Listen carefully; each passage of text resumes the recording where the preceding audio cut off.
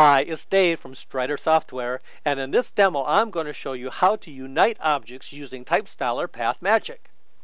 With the TypeStyler Path Magic tools, you can produce amazing custom path designs in seconds that would otherwise take considerable time and skill to achieve using traditional path editing tools. Unite replaces all the active objects with a new object, which occupies the total space of all the original active objects. Let me demonstrate using this red square and yellow circle. I'll overlap the circle over the square, select both objects, and from the Object menu, choose Unite. The two objects are now a single, custom, editable path object that can be styled using any of the TypeStyler effects. Because the combined object is still a vector path, it can be plotted or cut by a vinyl sign cutter.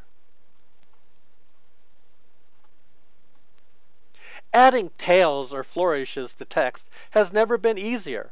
Let me show you by recreating this radio logo with a fancy swash tail as a flourish. I'll create my headline text object. Next, I'll drag one of the included swash examples from the Logos folder in the TypeStyler area of the media browser.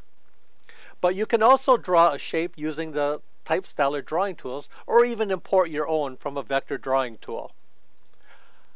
I'll drag this onto my screen and carefully position it so that there is a smooth connection. Select both objects. From the Object menu, choose Unite. The two objects have now been converted into a single custom vector path object that is fully stylable using any of the TypeStyler effects.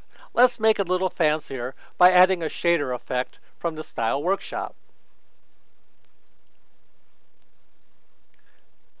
And let's even add a little drop shadow. So I've created an elegant swash logo in seconds using TypeStyler Path Magic.